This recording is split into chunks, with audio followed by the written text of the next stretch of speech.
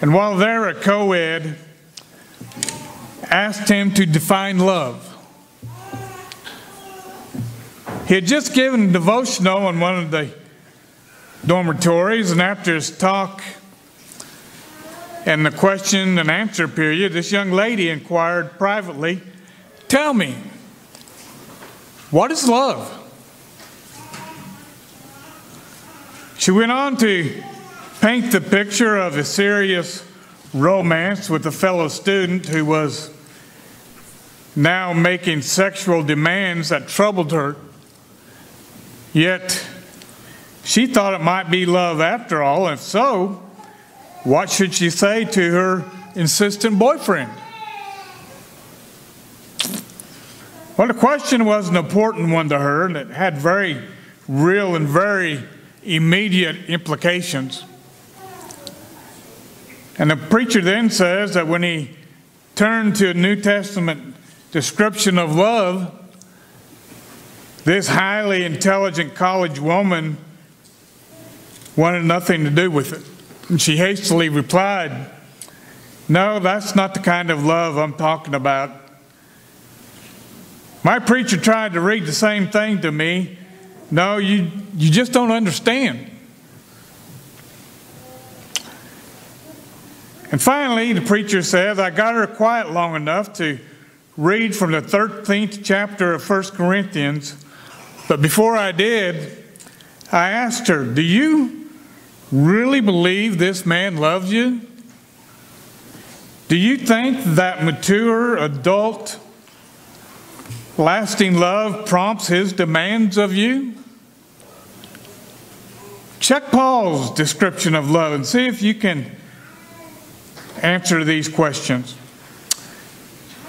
And then he said, we went on and read, "Love is patient, love is kind, and is not jealous, acts unbecomingly, it does not seek its own, is not provoked, does not take into account a wrong suffered, does not rejoice in unrighteousness, but rejoices with the truth, bears all things, believes all things, endures all things."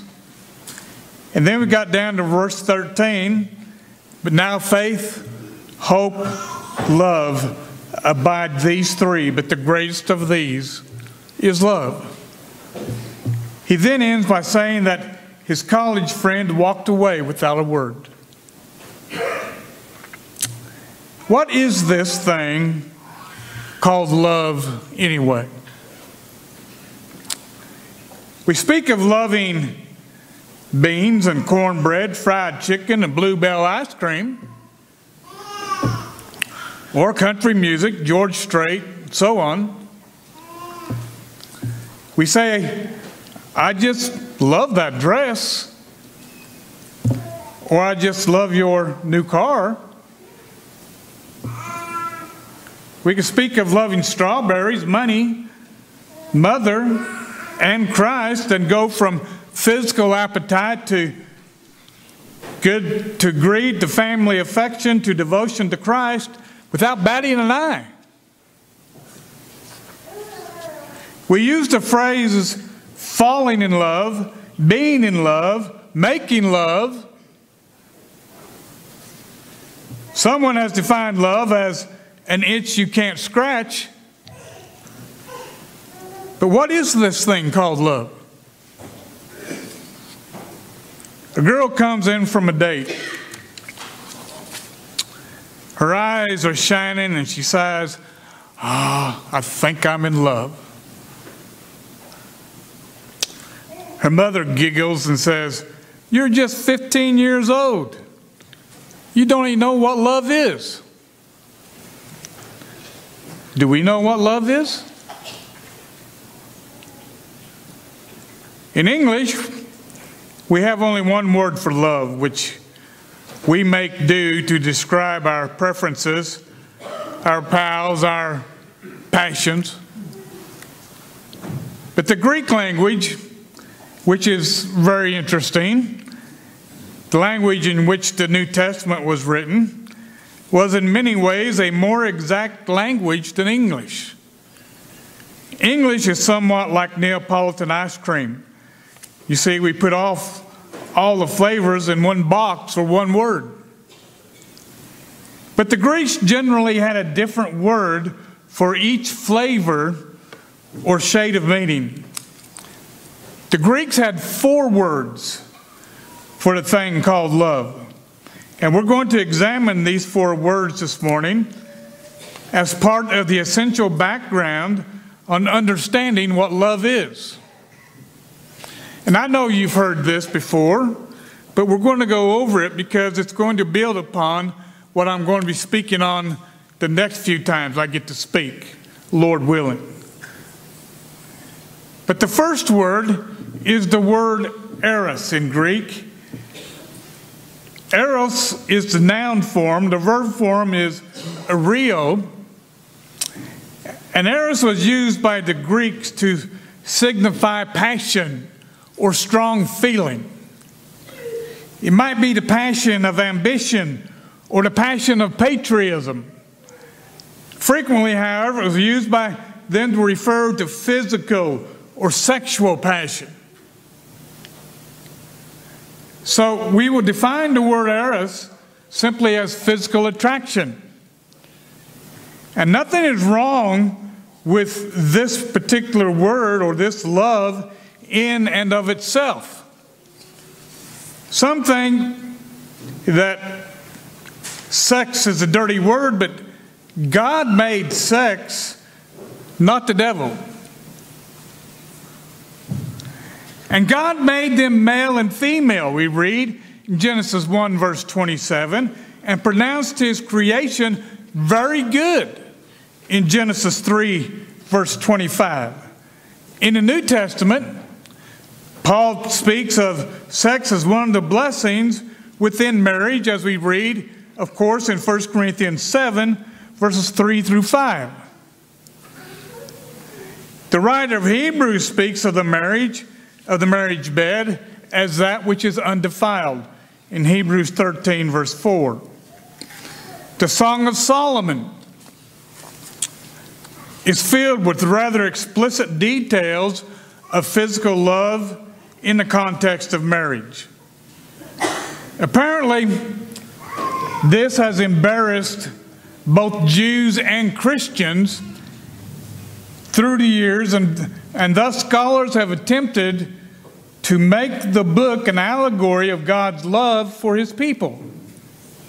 Speaking of the book of Solomon, or the Song of Solomon.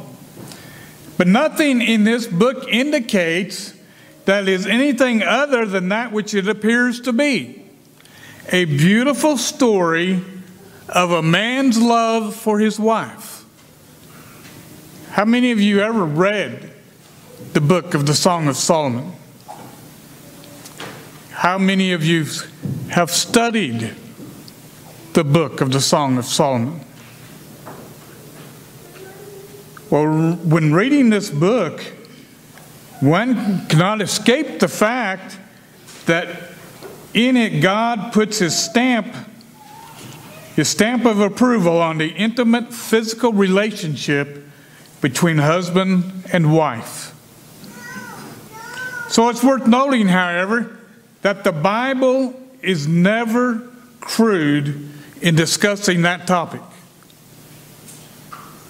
Most of the time, biblical readers use the modest word no. Now, although God originated physical attraction and sex, it was not long until the divine ideal was sidetracked. You see, the one who corrupted Eros was Satan. It's even been his purpose to counterfeit and pervert God's arrangement. God made male and female. Satan makes male and male, female and female. God puts sex in the confines of marriage. Satan says that it makes no difference where, when, or with whom. God made physical attraction as a means to an end. Satan makes it an end within itself. So, as Charles Hodges says, the most private act, the ultimate secret between two people, is dragged through the alley, the gutter, and the barnyard. By the time the New Testament was written, Eros had only bad connotations. The Greek god of physical love was named Eros, corresponding to the Roman god Cupid. Y'all are familiar with Cupid, right? This little darling angel who goes flying around shooting people with the love arrow. And the worship of this god involved fertility rites and prostitution. That'll give you something to think about on Valentine's Day, won't it? This concept of Eros is reflected today in our word erotic, which also has only bad connotations. To the Greeks, Eros was the greatest motivating force and one of life's great goals. It involved the satisfaction of every desire. Some, such as Plato, attempted to elevate Eros to a higher plane, but it always retained a basic aspect of selfishness. I want this for me. I want you for me. And I'm not that concerned about you. Probably because of these bad connotations, the word Eros is not found in the Greek text of the New Testament. It is, however, found several times in the Septuagint, the Greek translation of the Old Testament that was frequently quoted by Jesus and the apostles. This is the first word for love that we want to note. Eros, physical attraction, physical love. It is not a bad word within itself, but if it is isolated from the other types of love, it can be a gross and crude perversion, a mockery of love. And then there's another word for love, and we'll look at that very briefly. It's an important word, but not so important as the others for the purpose of our lesson. This word is storge. It's the noun form, and storgeo is the verb form. This is a love or loyalty based on some close tie. In secular literature, it was used for loyalty to a ruler or a nation, or even in a pagan household idol.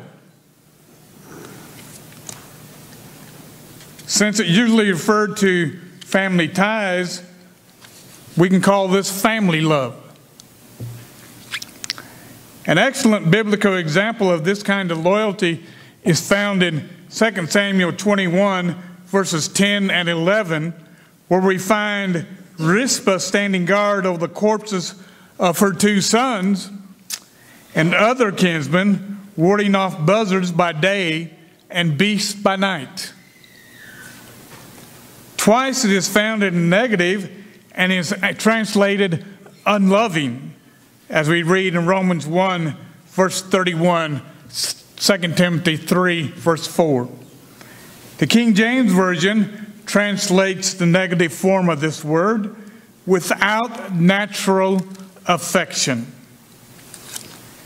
In that day, this would have included such things as homosexuality, the exposure of unwanted children, and the drowning of children with defects.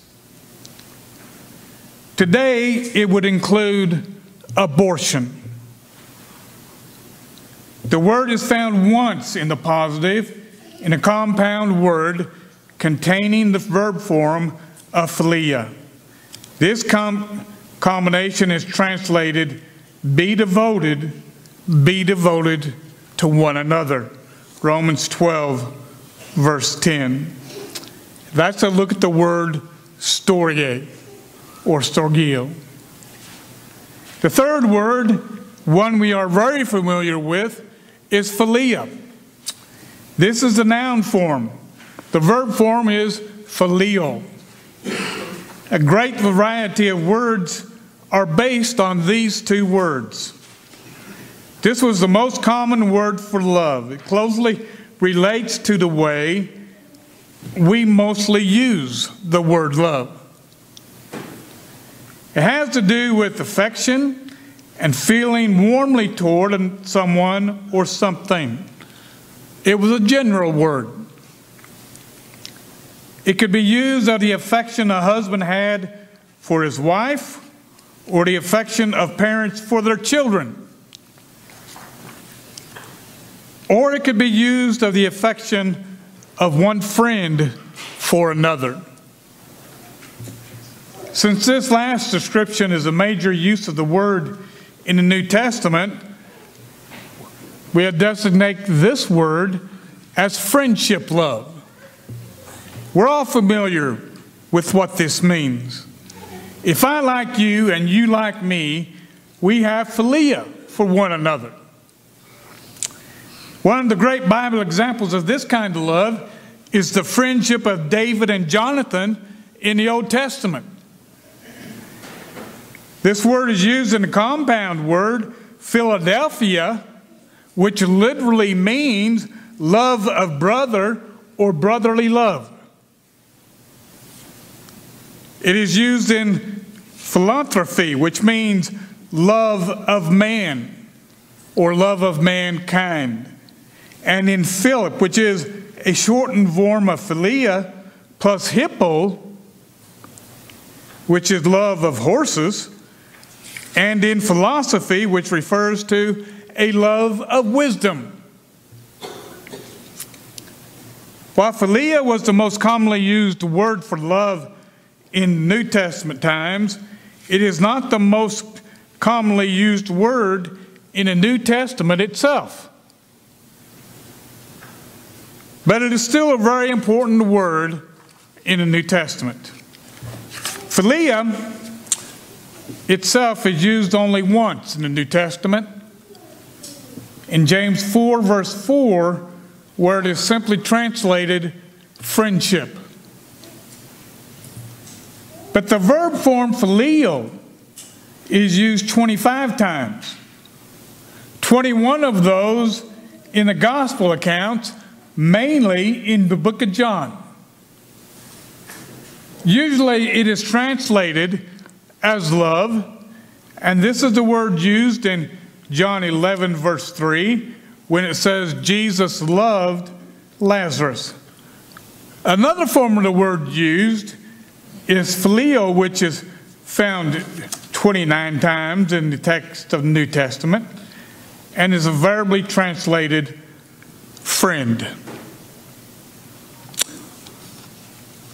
You know, and we know that it means to cherish and often refers to an expression of affection such as a kiss.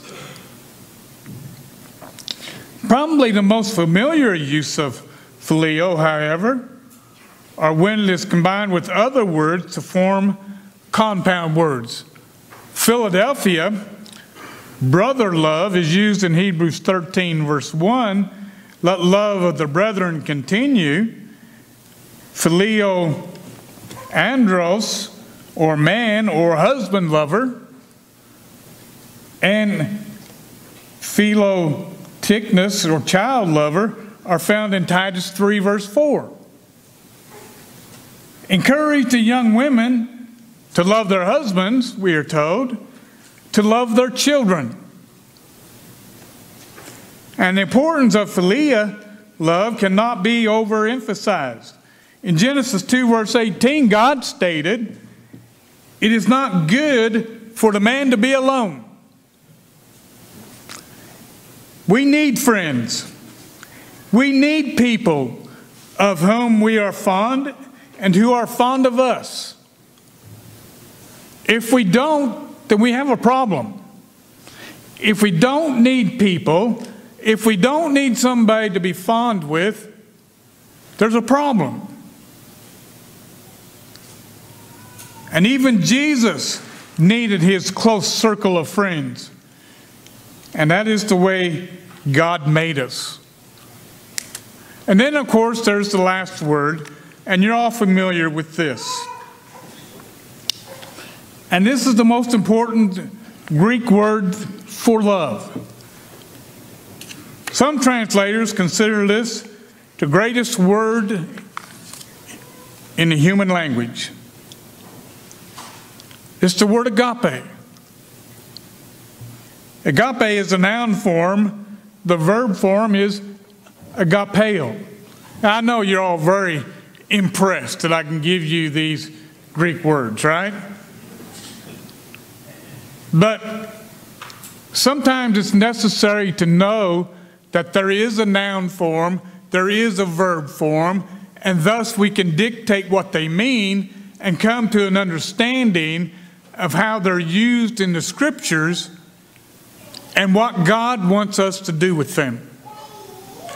How can I apply this to my own life, and especially to my relationship with God?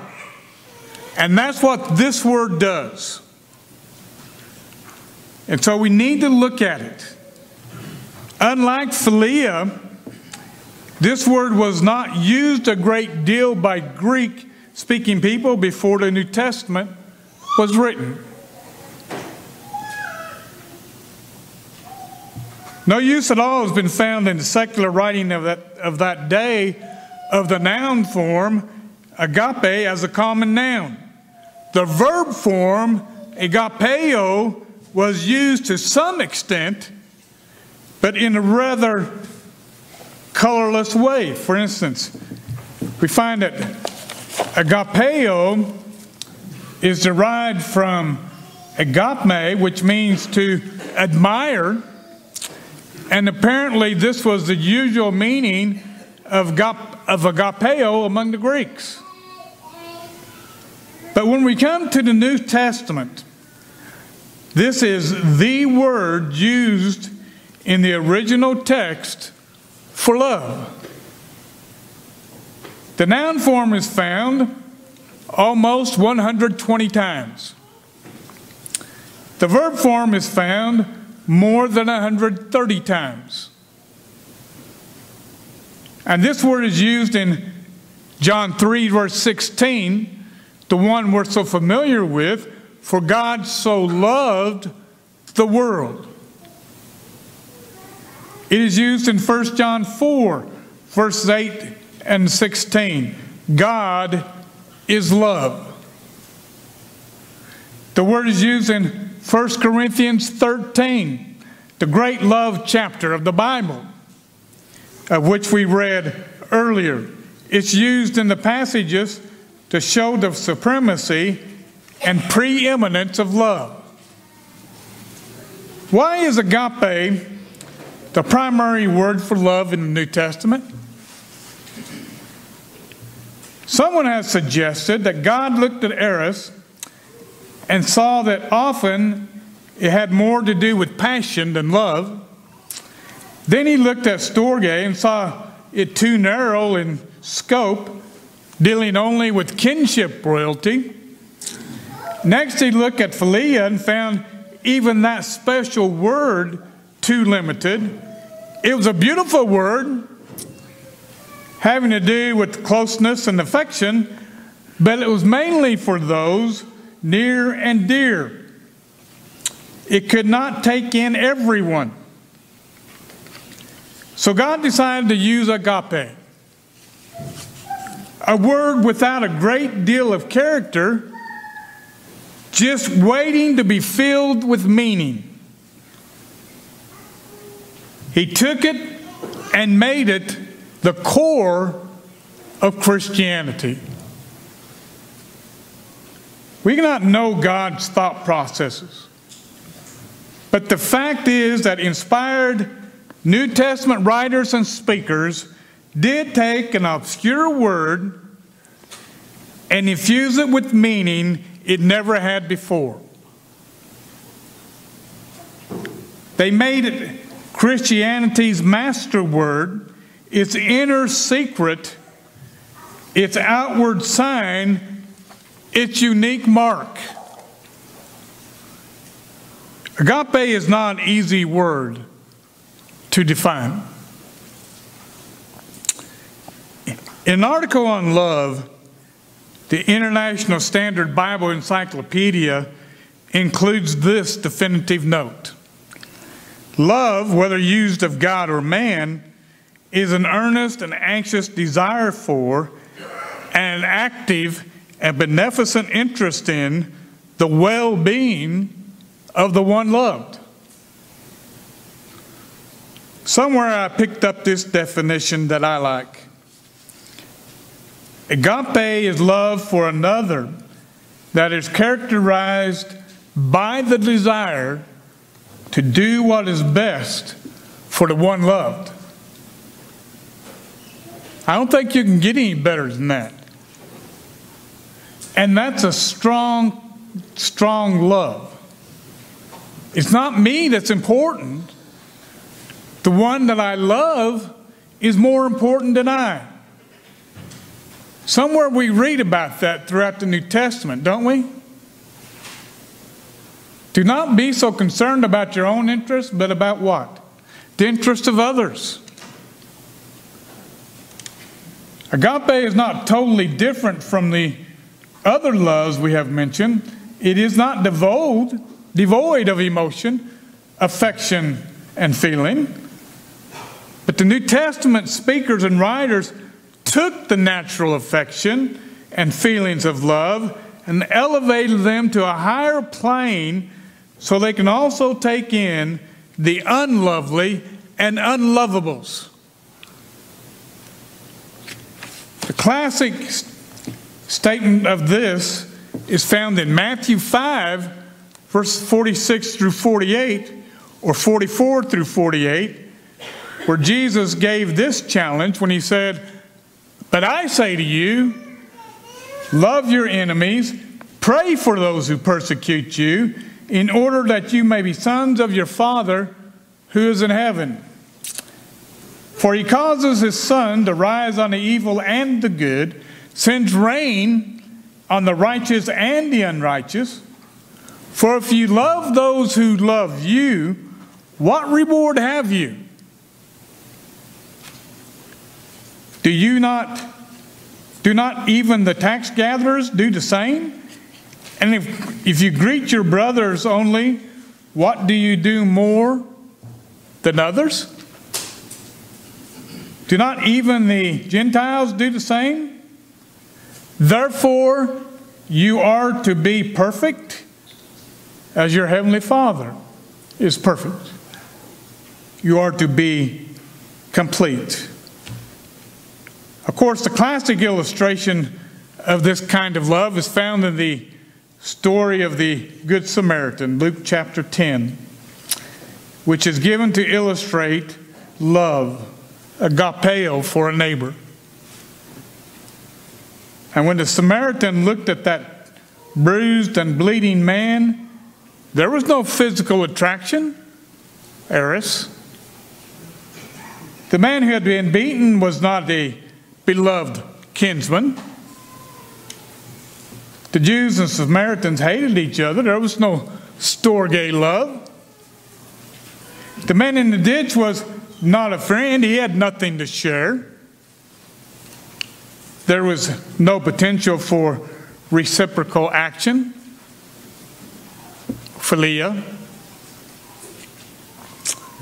What was the only possible motivation for this traveler to help him? He was a fellow human being.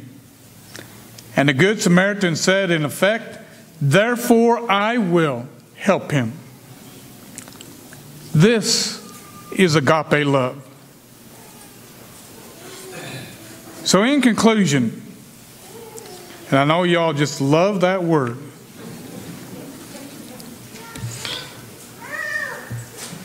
Let me give three quick contrasts between the four types of love we have looked at. Eros says, I'm attracted to you. Storge says, I'm kin to you. Philia says, I really like you. Agape says, I love you. Eros is based on the glands. Storge is based on genetic ties. Philia is based on emotions. Agape is based on a decision, an act of the will. Eros says, I love you because I am attracted to you. Storge says, I love you because we are related to each other. Philia says, I love you because I enjoy being with you. Agape says, I love you. Not I love you if, or I love you because, but just I love you. Do not misunderstand me. All these words are important. To live life to its fullest, we need a combination of these four types of love. But agape is the basis of our relationship with God. It is the basis of a lasting, happy, and God-pleasing marriage. A happy and God-pleasing home is the secret of all lasting human relationships. The challenge for all of us is to learn to love as God wants us to love. The great example of agape love is God Himself. God looked down on the earth.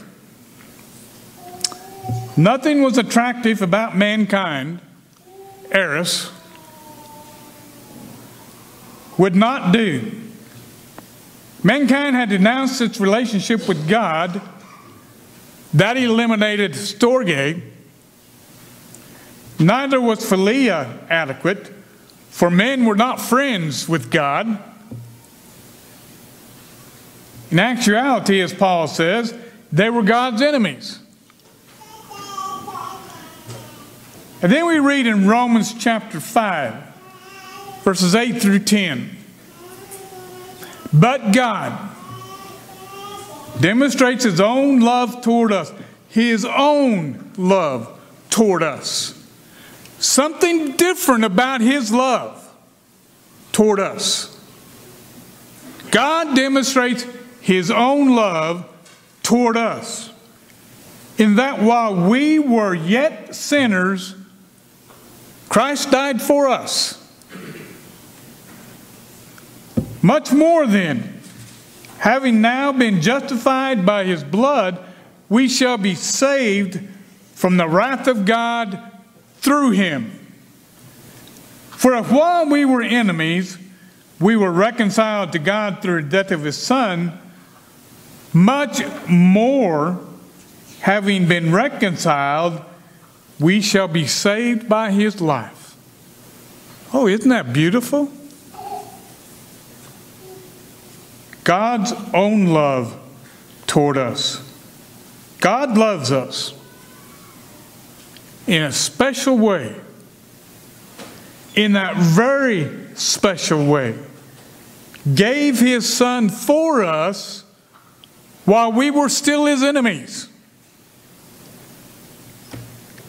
That's agape love. Don't you love a God like that?